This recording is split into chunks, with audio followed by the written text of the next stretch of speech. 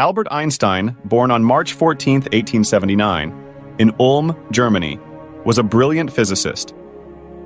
From a young age, he showed a talent for mathematics and physics. He studied at the Polytechnic Institute in Zurich, graduating in 1900. Einstein's most famous contribution is his theory of relativity, which he developed in two parts. First, in 1905, he introduced the special theory of relativity that proposed that the laws of physics are the same for all non-accelerating observers, and introduced the equation E = mc2, showing the equivalence of energy and mass. Then, in 1915, he expanded on this theory with the general theory of relativity, which explained gravity as the warping of space-time by mass and energy, providing a new understanding of gravity.